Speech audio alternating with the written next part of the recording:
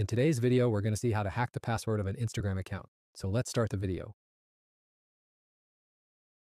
First off, we got to update our Kali machine and then install Git. For this, you want to use the command sudo apt install git. Now we got to go to GitHub and search for social media hacking toolkit. Friends, whatever I typed here, upper or lowercase, you got to search exactly like this. Otherwise, a lot of times the result won't show up. You'll see a bunch of repositories. Scroll down a bit and click on the social media hacking toolkit with correction repository. Friends, by using the social media toolkit, we're going to hack the password of an Instagram account. Copy the URL of that repo and come back to your terminal. Now type in the terminal, git clone, and paste the copied URL, then press enter. As soon as you press enter, the social media hacking tool is going to download to our Linux machine. To run it, we got to download some important dependencies too. For that, go to the social media hacking toolkit directory with cd command, and then go to the dependencies directory with cd dependencies. Now run the command shown in the dependencies folder. That'll install the stuff we need. With this, we can stay anonymous while attempting attacks. It uses a VPN, but you gotta create an account for the VPN and it's usually free. So search for Windscribe on your browser. You'll see windscribe.com as the first result. Click that. Here you gotta sign up. If you already got an account, you can use it.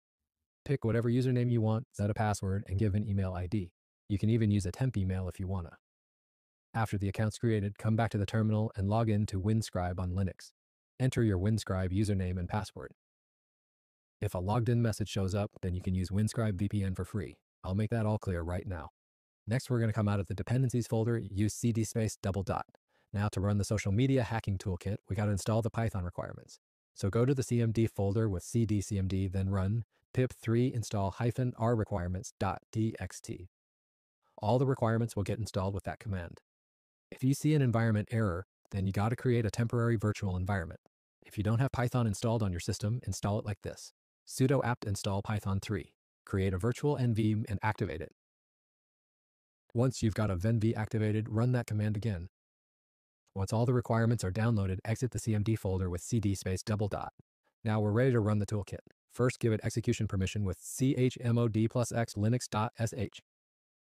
Then run /linux.sh. After you press enter, the toolkit's going to launch. Here you'll see that this tool supports various social media hacking options: Instagram, Facebook, Gmail, Twitter. We're going to select Instagram, so type 1 and press enter. After this, it asks if we want to keep the VPN on. Using the VPN lets us perform attacks anonymously from different IPs, so we'll keep it on, press 1 and enter.